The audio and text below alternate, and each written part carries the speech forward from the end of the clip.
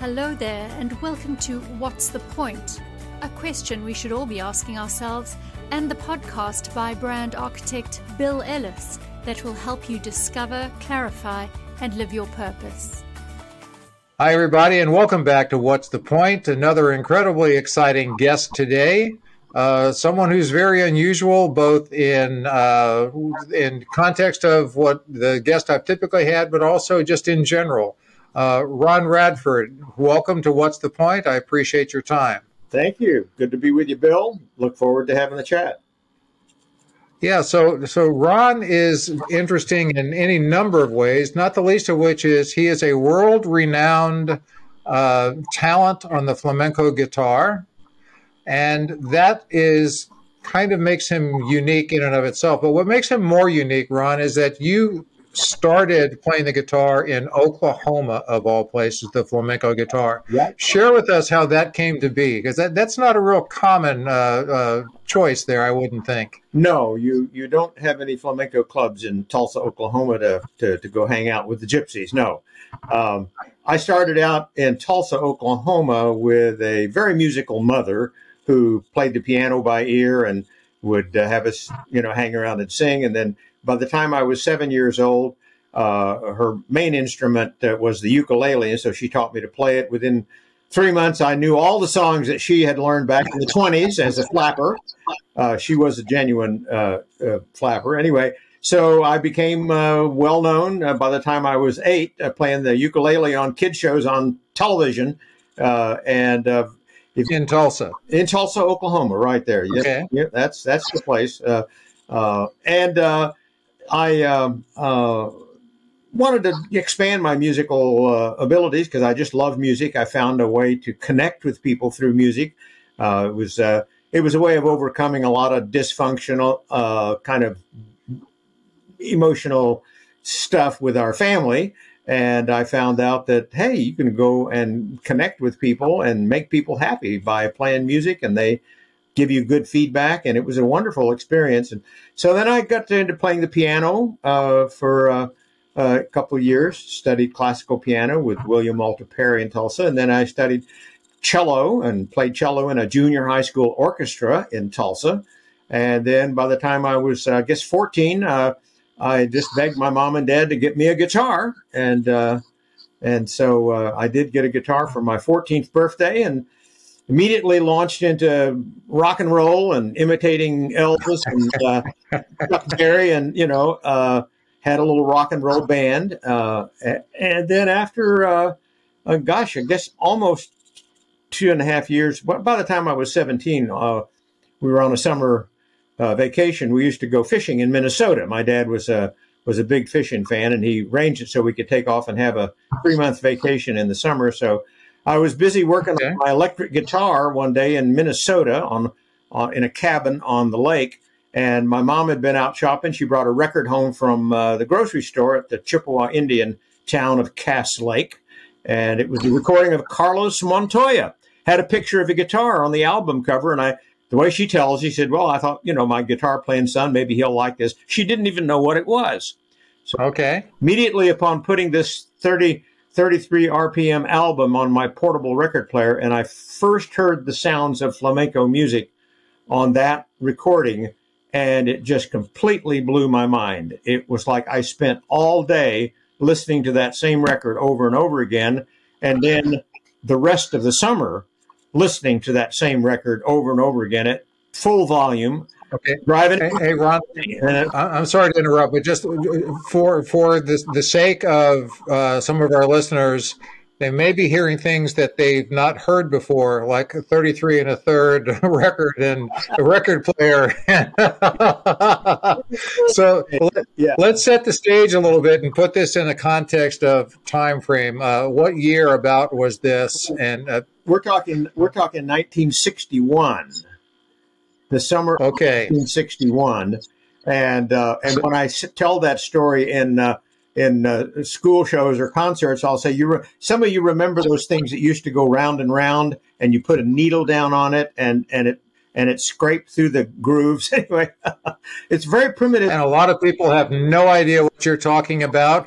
The digital age, we used to have these things called records, and you had to put a little arm with a needle on it, and it rotated as it rotated around. It actually created the vibrations. Good sound actually on those old records. But anyway, long story short, I got home to Tulsa at the end of that vacation, completely enamored of. I never played another note of rock and roll music, and I was a good rock and roll player at the time. All I wanted to do was figure out how to play this amazing, deeply emotional, just incredible music. It just touched my heart. It made me feel awakened artistically and emotionally in a way that I had never felt before.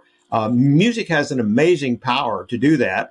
And each of us has a different style of music or tonalities that seem to push our buttons. Well, this one sure pushed mine. It was like I felt connected to a culture that I actually knew.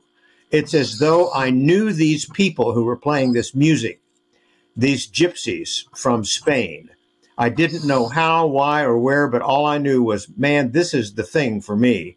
And I spent the rest of that year, first of all, I sold my electric guitar and amplifier, and I got a nylon string guitar from Rose's Pawn Shop downtown, which is still in Tulsa, by the way, since 1961. And that nylon string guitar, because that's what I found out you had to have, couldn't play it on steel strings. And I wondered why I wasn't sounding right. And let me interrupt you just again quickly. My apologies, but sure. For myself, who is a complete novice at best and uneducated when it comes to different types of guitars, I know electric, I know acoustic, and that's where it ends. Right. But also for the benefit of our listeners, is there typically a specific guitar that is a flamenco guitar? So were you learning flamenco music on a standard acoustic guitar versus a more specialized instrument? No, I was sort of on an in-between. The only thing available for me to learn on in the authentic way with the fingerstyle on nylon guitar strings was on a very inexpensive classical guitar. It was $15, in fact. Somebody had put it at the pawn shop. So a classical guitar has a wider neck, and it uses nylon guitar strings as opposed to steel strings. An acoustic guitar simply means any guitar that is not amplified. So a nylon string guitar could be a folk guitar with a narrower neck, and there are some of those that were made by Martin and other companies that people would recognize.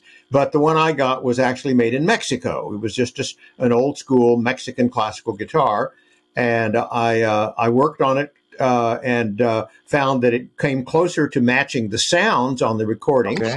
I found other recordings from the wife of a owner of a Mexican restaurant in town who happened to be a big Hispanophile, loved Spanish stuff. So she had some authentic flamenco records other than the one that my mother had purchased that I'd just worn out by this time. So I kept listening to other recordings, and I could start hearing nuances and different rhythm patterns. And then another guy I ran into actually had a book about flamenco with some samples, and I started working on that and trying to figure out how they were structured, the way the phrases were done and the rhythm patterns. So I was working on that and played it well enough where people wanted to hear me play what little bit I knew. And I didn't, at the time, I hardly even knew the names of the rhythm patterns or the song styles. But I knew how to play them. And some of them were really tricky gypsy rhythms that are composite rhythms. You know what a waltz is like 1, 2, 3, 1, 2, 3, and a march is like 1, 2, 3, 4, 5, 6, 1, 2, 3, 4, 5, 6. Okay, so one of the flamenco rhythms is a combination. It alternates with 3 and then the 6. So it's an odd kind of a composite rhythm. Well, I was very challenged by that one, and I finally mastered it, playing a few variations. And the variations are phrases of music, which in Spain or in flamenco literature is called a falseta. And a falsetta is a phrase of music. And it's sort of like the trade and stock of flamenco style on the guitar are learning to play these falsettas or little musical phrases, some of which are multiple phrases that go together to create a musical theme. And I was getting pretty good at learning some of that from these old recordings. Then, as I was getting ready to graduate from high school, from Will Rogers High School in Tulsa, and I'd played at a big talent show for the high school and for some other organizations in town that had known about me, and they had me come, and I would tell a little bit about flamenco, what little I had read on the album covers. That was my education, because it's really difficult to find any information. And somebody told me that Carlos Montoya, the original inspiration, this old gentleman from Spain who's a full-blood gypsy who ended up living in New York City and was promoted by Saul Hurok, one of the great impresarios back in the 50s and 60s. And he had toured all over the world in hundreds of cities as the really only full-time touring concert flamenco guitarist, that is, performing flamenco guitar as a solo art form. Whereas in Spain, it's considered to be a part of an ensemble that includes the singing and then the dancing, the flamenco dancers, and then the guitar accompanying them. And that's the way the culture of Spain developed. But along about the 1930s, Carlos Montoya's uncle, that is the uncle of the guy whose original recording I heard, who's the world guy at that time, he played the very first solo flamenco guitar concert in 1930. This is how far back it goes. And some people think that seems really rather modern, because if solo flamenco guitar playing, that is somebody sitting on stage and just playing flamenco guitar without a singer, without a dancer, not a whole show, but just guitar music, that didn't happen until 1930. He was a genius, a great composer and artist, an improviser, and they did a couple of recordings of him, and he's the one that set the stage and started the whole tradition of solo flamenco guitar playing. And I didn't know any of that at the time. All I knew was that Carlos Montoya was coming to town and playing a concert. So, wow, we got tickets, and I was so excited. Then some people found out that I was going, and they said, oh, well, we helped to book him, and we let the management company that booked him know. And so they arranged for me to meet him backstage. Wow, that's cool. So that was the thing that really turned the tide. I was so excited. I met Carlos Montoya before his concert. By this time, I had graduated to a $50 guitar that my dad had this guy at the Mexican restaurant buy for me on one of his trips to Mexico. A little bit better guitar, still traditional classical nylon string guitar, right. Not really a flamenco guitar. And I played for him backstage. I took my guitar out and started playing the rhythm that I was telling you about, the one that's the composite rhythm of the 3-4-6-8 rhythm. And he was just astonished that I knew it. He did a double take. He got his guitar out of his case, and this is 30 minutes before the concert, and he starts playing along with me and, showing me some things. And then his wife comes out, and she was a flamenco dancer professionally, now touring as his wife, and she starts doing the flamenco palmas, along with the playing. And we were just like having a gypsy jam session backstage. It was really amazing. And so he said, well, I got to go do my concert. He said, you go out. And then he said, come and see me after the concert, which I did. And I came backstage again. And then when everything was all cleared away and he had me eyeball to eyeball and his wife was there to translate, he invited me to come to New York City to study with him. Now let me just get, again, perspective, just to kind of, what was your age at that time? So at that time, I was not quite 18. Okay, so still in your teens. I was 18 years old. That's right, because I turned 18 in May, and this would have been, I guess, no, wait a minute. It was before April. I think it was still 17, not quite turned 18. I got to go back and look exactly which month it was. But anyway, so this was a great, exciting thing to happen. Wow, it's Carlos Montoya, the most famous flamenco guitarist in the world, the one managed by the great New York management and touring the world, has invited me to come to New York City to study with him. So that word got out on that, and, you know, stories in the newspaper, and I practiced a lot more. And then as soon as I graduated from high school, I came from a fairly poor family. I mean, we didn't have a lot of money. So a friend helped me buy a bus ticket to New York City. And I had $35 in my pocket for spending money. And the contact in New York was the uncle of the guy who ran the Mexican restaurant, who said he'd give me a job and a place to live, and I could help him out. So that was the connection. And I went to New York and took a cab to the Greenwich Village, dropped off in front of this Mexican restaurant. And that started a 2-year adventure of New York City, connecting with the flamenco community there. Carlos Montoya, when he got home from various tours, he would have me come up to his apartment, and we would sit there with the Spanish coffee that his wife made. And we would sit there, and he spoke just enough English to correct me when I was trying to learn some phrase. And so I became, I guess what they say, was the second student that Carlos Montoya ever took in his career. The other one was a female flamenco guitarist named Anita Shear, and she's a California flamenco guitarist who also was a big fan of his. So that was a pretty big deal. I worked at this Mexican restaurant in Greenwich Village, waiting tables late at night, but all during the day, I practiced 8 to 10 hours every day. I practiced what Carlos showed me and what I was able to pick up from other flamenco guitarists that I met. And there were 2 or 3 of them around Greenwich Village that were playing in coffee houses. And then within a short period of time, I started playing what I knew in the coffee houses. And I spent part of that 8 to 10 hours a day was in studios for dancers. New York City had 2 major studios where flamenco dancers would rehearse and where they would assemble these groups of dancers to put on touring shows under the direction of some famous flamenco dancer or impresario.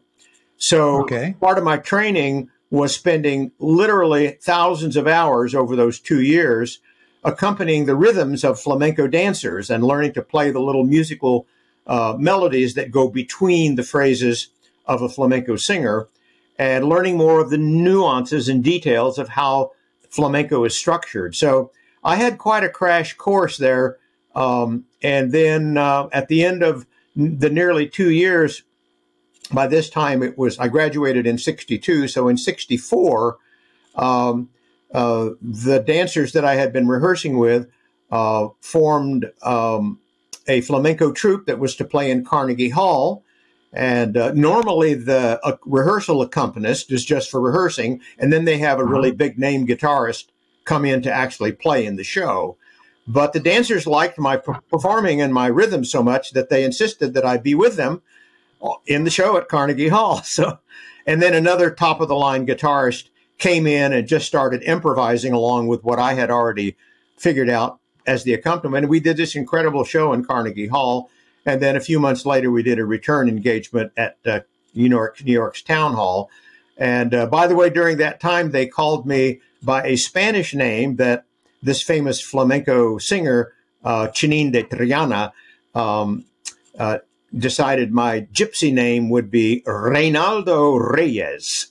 And so I was Reynaldo Reyes in the program at Carnegie Hall and Town Hall. But Carlos got wind of it, and he said, no, he said, don't do that. He said, other non-Spanish people try to pretend to be Spanish or take Spanish names. He said, I think you're going to be a success at performing flamenco because you're so good and you really feel it. He said, I think you should use your real name because that way when you become well known, it will be you that is known and not somebody you're not. So that's brilliant. Sorry, I keep interrupting, but I just don't want to let some of these thoughts that I'm having go by. So at this point, you're maybe 20, and just barely 20. And yep, that's it. So you've gone from a ukulele at the age of 4 or 5, whatever it was, 7 ukuleles. 7, piano. And now you've played Carnegie Hall as a flamenco guitarist, Yeah. accompanying professional flamenco dancers, Yeah. having been taught and tutored and mentored Yeah. by one of the, if not the, at the time, most world-renowned flamenco guitarist. That's a good summary. Yeah. Yeah. That is, Doesn't it? Yeah. that's head spinning. I mean, that really truly is how these things come together. Yeah. Yeah. And it's just, I just wanted to take a second to kind of sum that up in a sentence, because it's, in hearing it just in a sentence, I'll be honest with you, I would have to go, yeah, right. This kid started a ukulele at the age of 7 in Tulsa, Oklahoma. Now he's playing flamenco in Carnegie Hall, 13 years later. Yeah. That would be hard to swallow, but it's truly amazing that it's happened. Well, so now back to real story time. Yeah. So anyway, that was I played very successfully in some of these coffee houses, the El Gitano, the Gypsy, and El Café Flamenco. And this was at a time when Bob Dylan was around the corner playing at the Gertie's Folk City, so it was a heyday of a lot of incredible stuff going on in New York City. But then I ran out of money and ability to stay there, and so I took a bus back to Tulsa, and it was at the same time that I began performing under my real name in some clubs and coffee houses and things around the area, pending my helping my parents move, because my dad was disabled, and he had us move to Missouri to Table Rock Lake to run a cafe, which I kind of took a breather helping my family do that and get set up there while I was still trying to orient myself as to how I would pursue the next part of my career. Before I left Tulsa to do that time in southern Missouri to help with my parents settling in there and helping to run this cafe, I had done some fairly significant performances. One was in Houston, Texas, for the King family, the folks that have the King Ranch, which is a very famous, the biggest ranch in the world, I guess, in Texas. And there I met the Senator Tower and the Spanish Consul General, and a few princes and countesses and people in the diplomatic corps who were at this big Mexican posada party. I didn't think much of it until later, which I'll get to in a moment. Which was I knew with the Vietnam War going on, I was going to be drafted pretty soon, and so rather than put my career on hold until I was drafted, I decided to go ahead and volunteer for the draft, which is something I found out I could do. So I got in the Army, went through basic training in Fort Sill, Oklahoma. I mean, in what do you call it? Here in Missouri, Fort Leonard Wood, and so then artillery training in Fort Sill, Oklahoma. And while I was there, I played my flamenco guitar at a talent show on the base of Fort Sill, and the head of the band said during my time of chatting with some people after my performance, he said, "Hey, soldier," he said, "somebody who can play the guitar like that hadn't ought to be shooting cannons." And I said, "Yes, sir, I agree." And he said, "Can you play a band instrument?" He said, "I'd love to have you in the band. You're a great musician." And I said, "Well, no, sir, I don't play a band instrument." And he said, "Boy, you sure got good rhythm. I bet you could play the drums." And I said, "Well, yes, sir, I believe I could." And so they called me over, and I did an audition, and I actually passed the audition officially to be a drummer. And then I also played, performances all around the area. But then while I was there at Fort Sill, orders came down for quite a few people, including me, to go to Vietnam. So I got orders to go to Vietnam, had a month off at home, shipped out, and took my concert. By this time, I had purchased a concert flamenco guitar when I was in New York, a real now the flamenco guitar, by the way, is different than the classical guitar, which uses cypress wood on the sides and back, very light colored, a little thinner in the body. The strings lay very close to the fretboard and to the sound opening to create a more percussive sound. When you hear the two guitars of a flamenco guitar and a classical guitar side by side, you can really hear the difference. It really has the flamenco guitar has a real punch. And I had learned to really play well on it. So I went off to Vietnam, but I took my concert flamenco guitar with me in an old. That may have been the only one in the entire country. Well, you better believe it. So it was me with my duffel bag and my concert flamenco guitar, and they thought I was absolutely crazy as a bat. They thought this guy is nuts, you know. But after I was there in a replacement battalion, and they ended up sending me to a band instead of out to shoot cannons, because they could have. I immediately started playing flamenco guitar, and they put me to work as a drummer. I started playing at the Officers Club, and eventually I did a major concert at the Saigon National Conservatory. I did a special TV show. This is during the war we're talking about. I played a full TV show where I spoke enough Vietnamese to introduce the flamenco numbers, and, played a concert at the Vietnamese American Association. But while I was there, the reason the Vietnam experience was important, besides the fact that I genuinely felt that I was serving my country and wanted to do what I could to help put an end to this craziness. That's my reason for being there, with music and art and, the contribution I could make, although we also had to duck bombs and mortars and do guard duty and, traveled all over Vietnam to some of the hot spots, about 58 trips I made by Huey helicopter and Chinook and, C-140s. And so we had quite a time of it back in the 65 and 66, the years I was there. Actually left early 67. But during all the time I was there, I ended up getting this packet of information from this Senator Tower that I met at that party that I talked about, where I'd performed before I got into the Army. And they had done some research and decided that since I had never studied in Spain, I had studied with Carlos Montoya, played in Carnegie Hall, and they thought, well, this guy needs to get to Spain. And so they came up with all this info for me to get a Fulbright scholarship. I'd heard of. Okay, now hold that thought. Yeah. Hold that thought, because again, what I'm trying to do is just wrap all this together, because this is fascinating, and it's I don't want things to get lost. Okay. So you're in Vietnam with your special guitar, which is, I'm sure, the only one in the entire country on either side of the conflict, and what you said, that kind of you kind of just let it go by in passing, but I think it's another incredible part of your story is you said, I think I'm quoting you correctly, I knew just enough Vietnamese to introduce the flamenco numbers. Yeah. So not only have you picked up all of this musical instrument and picked up the drums that you said almost instantaneously, it sounds like, you have picked up another language along the way. So in addition to the language of music, and the language of, and the message of friendliness and love that brings, you're able to speak in Vietnamese to bring people in. So now this kid from Tulsa, Oklahoma, is in Vietnam, in Asia, explaining to them this music heritage from Spain. Yeah. In the native language. Yeah. That's just another common story. That's what everyone in Tulsa did, right?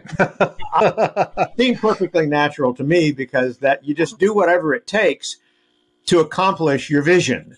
And well, see, that's kind of what I wanted to hear you say. So thank you. Yeah. You do whatever it takes to accomplish your vision. Yeah, I mean that's the message, but I will say that even screwier than that is that I had only been there maybe a couple of months playing drums and then going out and playing my guitar for events, which they let me do. And they even helped arrange for, is that one day the head sergeant of the band came up to me and said, "Radford, check out a trombone. You're marching to the front rank tomorrow." one of our trombone players had been rotated back, and they have 6 trombones across the front. And I said, "But Sarge, I don't play the trombone." And he said, "Fake it." This really happened. I checked out a trombone, and I said, "Well, what do I do?" He said, just move your slide when the other guys move their slide. Just keep an eye on them and just fake it. Well, actually, within 3 months, I was a good third trombone player, and that was my main instrument the rest of the time I was there. So that's the way it went. So, that's amazing. And, okay, now back to the Fulbright Scholarship. Yeah. Sorry for the interruption. I didn't know that Fulbright scholarships were available for people in music. I thought it was just strictly academic stuff. But I learned, right away that there's a process for what they call a student at large, which I was. I had never attended a university, keep in mind. I had only graduated from high school, studied with Montoya, played in Carnegie Hall, all that. But what they figured whenever I put together all of my information, which included a recommendation letter from Carlos Montoya, and then a recording audition tape that I had to do at the Post Library on an old reel-to-reel tape recorder. I played 3 numbers, labeling them, and because of the fact that there was an open microphone, as I recorded, there were helicopter sounds and bombs and mortars going off in the background while I was performing. That was the audition tape they heard. And apparently when the package reached Madrid, Spain, they approved it immediately the very day it arrived and said, "We want this guy." And so I was awarded a full grant scholarship to spend a year studying flamenco guitar in Spain. And since it's generally graduate level or doctoral level studies, they came up with a way to show that I had the equivalent of a BA degree in flamenco guitar, if there had been such a thing. So I wasn't going to argue with him. I was sure. And so I got out of Vietnam, stopped off at home in Lampe, Missouri, to visit my folks a little bit and unpack all my gear when it arrived by shipping truck.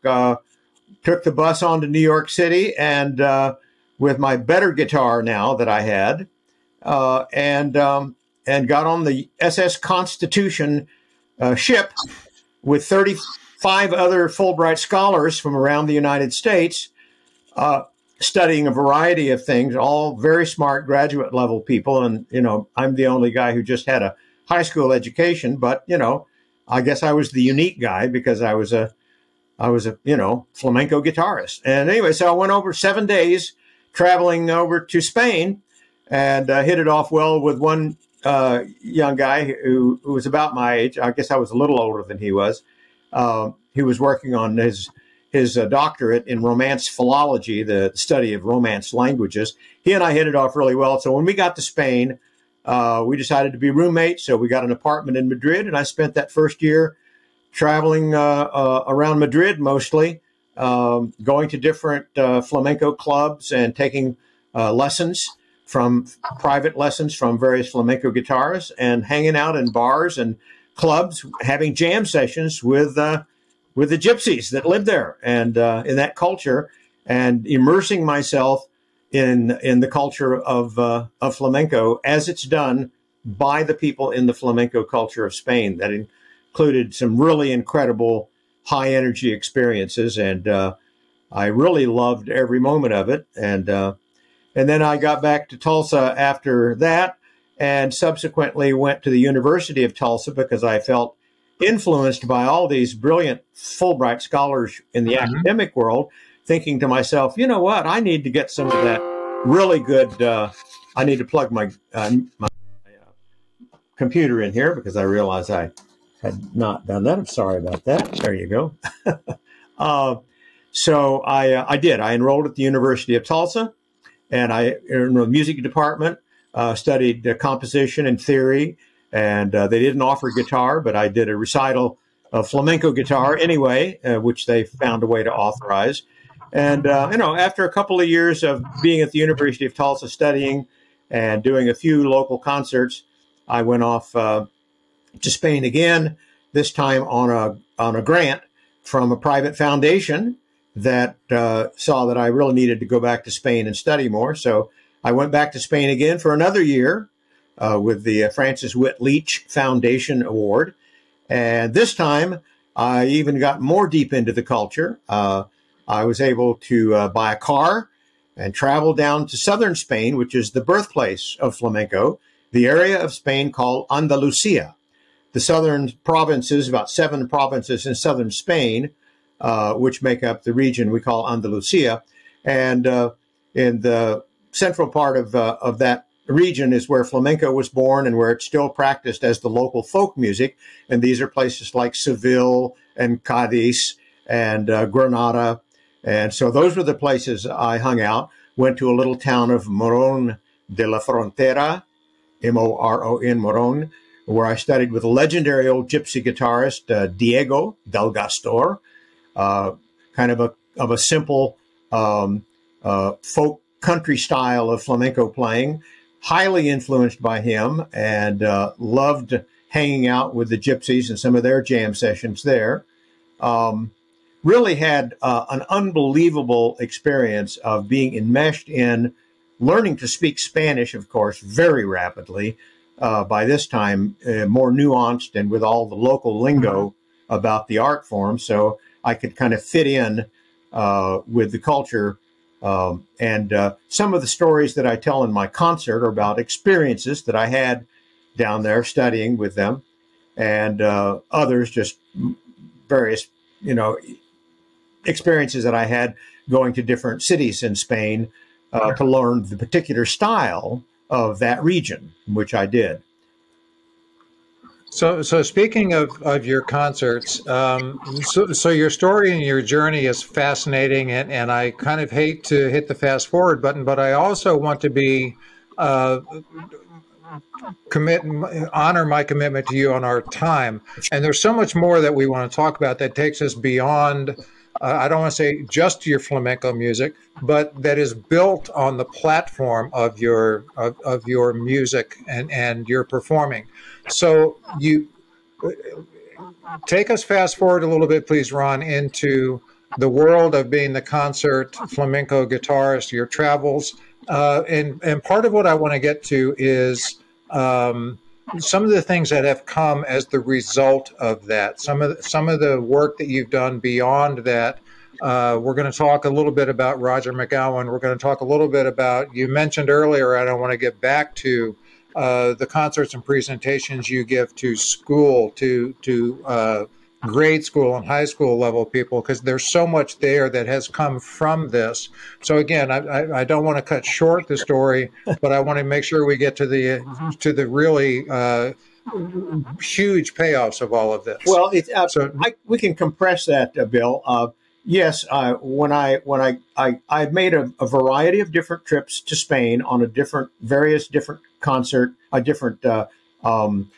scholarships or funding. Sometimes I would just borrow money at a bank with some wealthy person co-signing, and I would eventually pay it back. So I made a number of trips. But during that time, I continued to develop my career by performing more and more. I got hooked up with the Mid-America Arts Alliance, with the State Arts Council, and started doing performances as much as I possibly could. And I developed this unique style of performing because of the fact that I'm absolutely in love with not just the music, but the culture and the spirit of the gypsy people and their contribution to the world and how much I learned from them.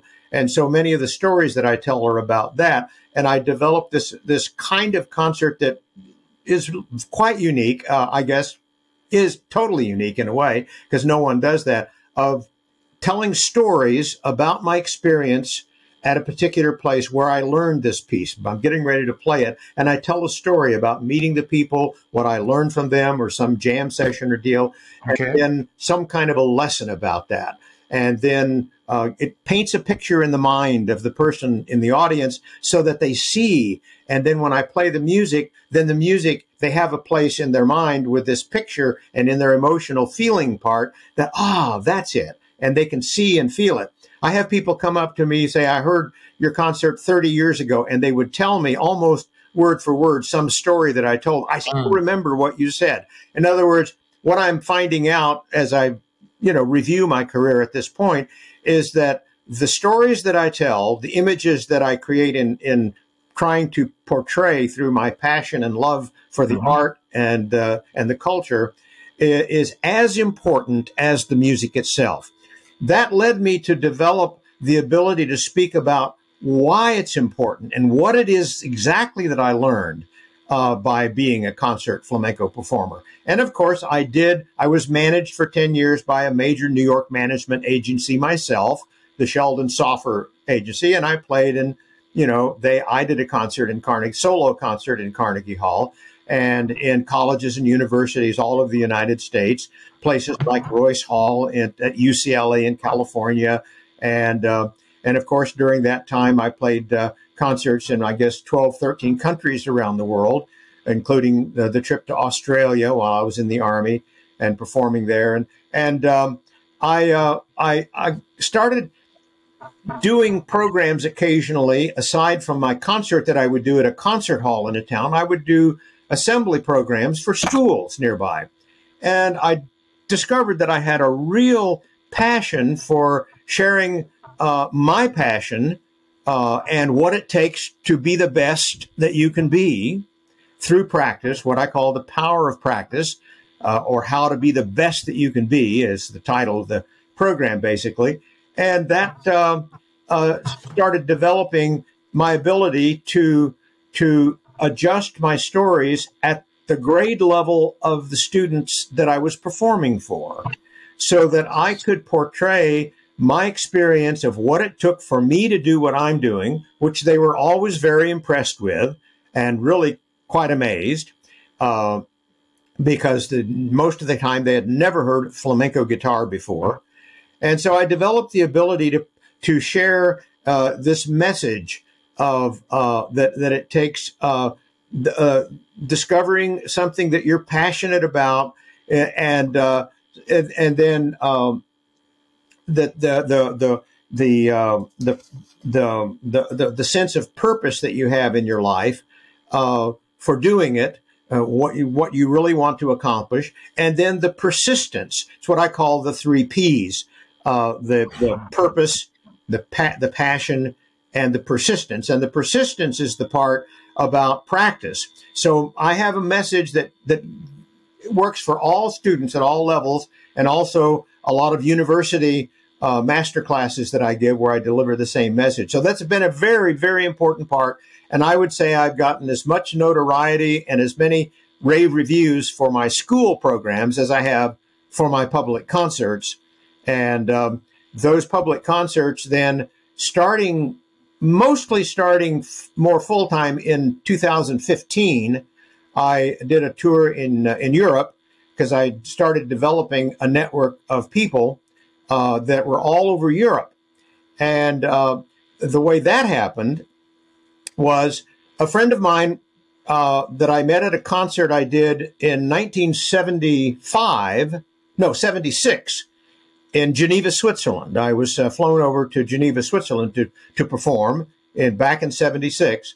This is not that far away from, when I had gotten out of Vietnam just only 10 years before and did my extra studies. But this friend of mine and I corresponded, and he came to my home to visit every year. He is a writer of a variety of books, I think 15 books, a very famous author. And he introduced me to, you mentioned the name earlier, Roger McGowan, who was a death row inmate. And he had enlisted me to be a helper in helping to get funds to Roger McGowan.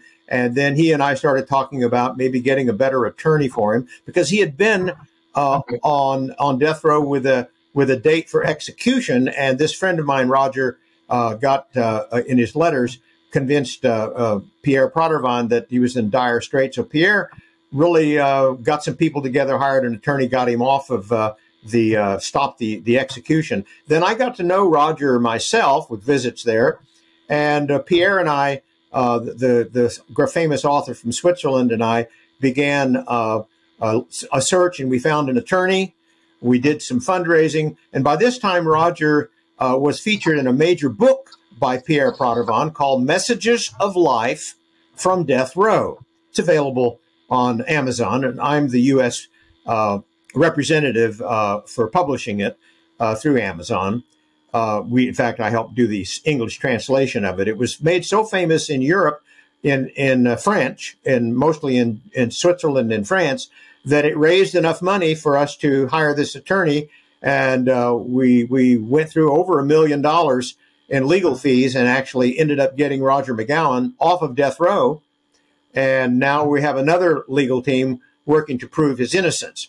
Well, all during that time of working with Roger, I saw what a generous and amazing person that he was, what compassion and interest he has in making a difference in the world himself, being someone who was falsely accused, falsely convicted, and has spent 27 years on death row. This is not, for those of you listening who may be surprised, not that unusual. There are over 300 people that have been exonerated from death row in the United States who were convicted through false testimony or withholding evidence or a variety of other things, false confessions or whatever. Anyway, so during that time, Roger McGowan and I became fast friends.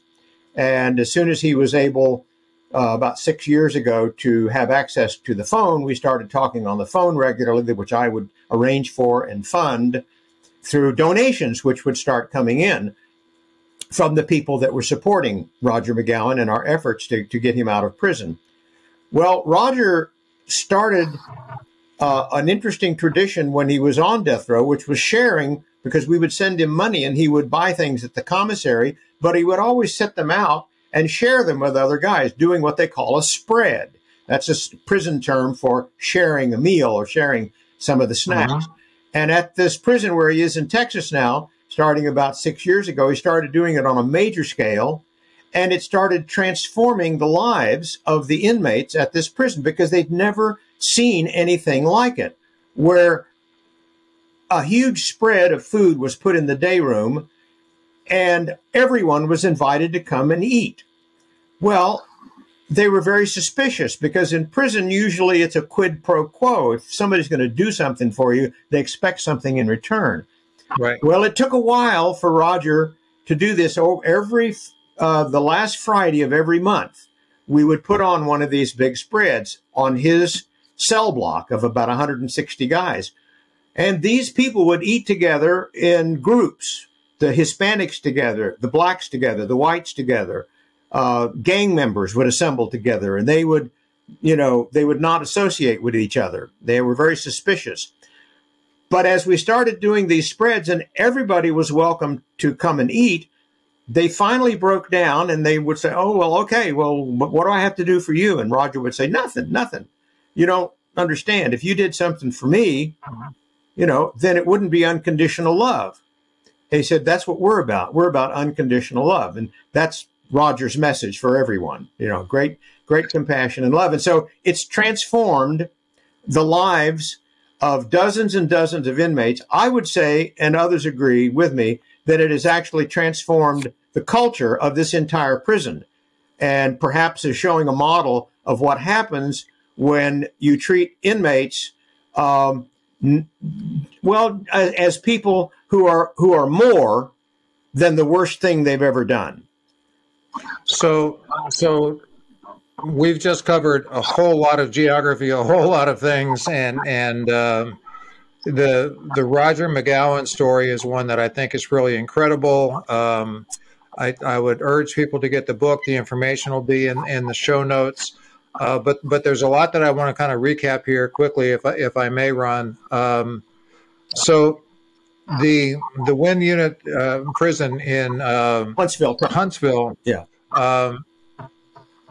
What I just heard you say is that it took some time, but people being recognized as people. We as humans want, if nothing else, at our very core, we want to feel safe.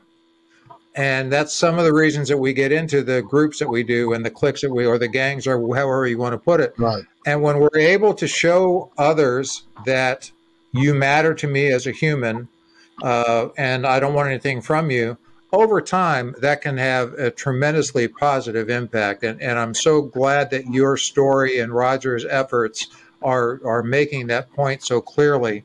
And again, for those interested in kind of supporting or finding out more about this type of information, or even the story and a better understanding of spread, because not only is it a bunch of food that anyone can have, it's probably, or definitely, because I've read it, is a tremendous break from the monotony of prison food. It's probably like a monthly feast like we might have for Thanksgiving that we take for granted, that these people look at and go, this is incredible. Yeah, yeah. I must add, to expand on how this worked, during the time that we were working on those spreads on Roger's cell block, the word got around the whole prison, 2,400 inmates, and numerous people kept wanting to put in transfers to get moved to his cell block because they wanted to be a part of that culture.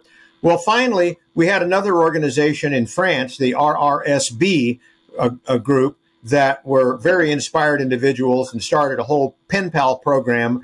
And they started sending money as the administrator. And we started funding these spreads on every other cell block in the entire prison and in the dormitories, where they have a faith-based dorm and different dorms. And just up to the time of the pandemic, before it was shut down, we had monthly spreads going on, these big communal meals where people were being recognized, acknowledged, and included in the group culture in a way that they had never felt before, was taking place in all over the entire prison. And unfortunately, that was interrupted by the pandemic, and we're just now slowly getting back up and running on that. And that's good, and that kind of matches the general population outside of Wynn Prison.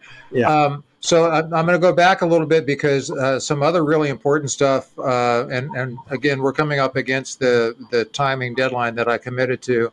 But I want to go back to what I think has become a really significant and powerful part of your story, and that is your general concert style of bringing story along with music and making the entire experience come alive, but how you've taken that to school. So your program, The Power of Practice, How to Be the Best You Can, is something that you bring, and I think the program's typically roughly an hour, and it's a combination of talk and storytelling and music all coming together. Right. But what you talk about is,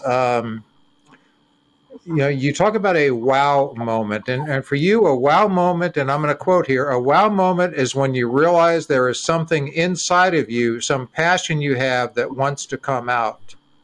And then you talk about practice and say it's not just doing the same thing over and over.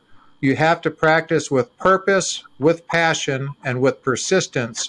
And I want to come back to those three, because those are three words that I use a lot. I call it the purpose principle, where once we discover a purpose, that ignites a passion within us, and then persistence allows us to and drives us to continue in our goal, continue in the path we're taking, but also to grow and evolve. And sometimes our purpose changes or shifts or takes on a new focus. And that's kind of what your story conveys to me. It does. Thank you.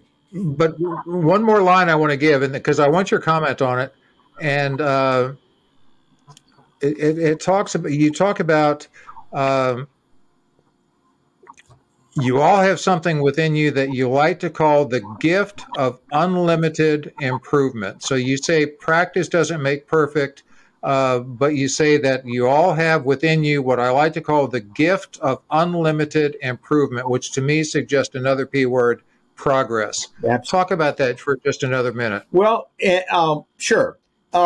It's what all of my stories allude to, because they all include those three elements. And the progress, of course, is just obvious in the story that I tell of how I became a flamenco guitarist. And if you are true to yourself, if you're authentic and you're operating from this place of passion and heart, that progress is almost inevitable. You may have setbacks and problems, but you know what to do with them. One of the things that I've done in the last few years with my school program is I've learned to use analogies that the students might be more knowledgeable about. During the time, for example, that Michael Jordan, well, of course, he's still well known even among a lot of people.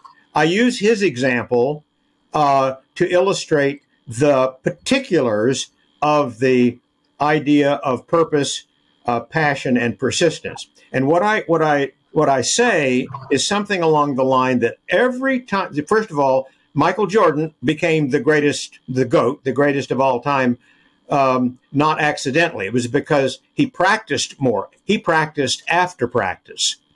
And he put in more time and more passion than any other performer, any other athlete at the time. But what he described, and I picked this up in an interview with him long ago, and I love this particular analogy because it's the way I practice on the guitar. And that is, every time, at hundreds and hundreds of hours, so he'd be on the court by himself practicing. Well, what did he do? He wasn't just repeating shots. According to Michael Jordan, every time he held the basketball in his hand and got ready to make a shot, he had a purpose in mind. The purpose was very clear. It was to adjust something about his shot. And so he practiced with a purpose to do a particular thing better. Maybe it had to do with the footwork this time. Maybe it had to do with the way he was holding his fingers, whatever. But he would do that. Every time he made a shot, it was not random or unconscious or repetitious. It was with a conscious purpose. I'm going to do this shot. But when he would do it with passion. And that was something that he never lost, and it's something that I have never lost, which is the passion for the craft. It's the passion and love that you feel for it. So you have a particular purpose, you have the passion for it, and then you rinse and repeat over and over again with persistence. And that's kind of my sense of how I have developed my technical abilities, my improvisational ability, my capacity to embody the unique specifics of each of these styles of music of the flamenco style. So when I practice, that's what I do. I have a very, very specific goal. I don't just spend hours just playing notes. It is an integral thing to do with your way of being. So if it's it's a physical thing that I do with my fingers, then I'm practicing this, but I'm doing it with the purpose of making sure that this finger here is replaced by that finger at exactly the same time. And so I'm practicing my scale passages with real detailed granularity of technical knowledge and purpose. And I have passion in my heart. I feel, oh, this is going to what it takes to get it, because I know what the result that I want. That's that sense of passion. And then the persistence, just do it for as many hours and for as many years as it takes. Well, you have, after some 60 plus episodes, you have done something that no one else has done, and I applaud you for that, which is you've given the answer to my final question before I've actually asked you the question. So congrats on that, because typically I ask my guest, I end with saying, what's the point? And I think you've just done a beautiful job of summarizing what's the point. And that is very simply, know your purpose, enjoy and use the passion as the fuel, and stay persistent in growing. And I love that message because it's one I live by. Ron, I thank you so very much for your time. Ron Radford, everybody, one of the great flamenco guitarists of our time. And there's so much to learn from him and about him. There'll be a lot in the show notes, the information about Roger McGowan and the entire Spread initiative throughout the Texas prison and elsewhere. All of that will be in the show notes. Again, Ron Radford, thank you so much for your time. I appreciate it. What an incredible story from a young boy in Tulsa, Oklahoma to world-traveled flamenco artist. It's amazing, and thank you for being here with us today. My pleasure, Bill. Thank you all. Thanks so much for tuning in. And if you like what you heard, please subscribe so you don't miss an episode. We can promise you'll gain value in every one.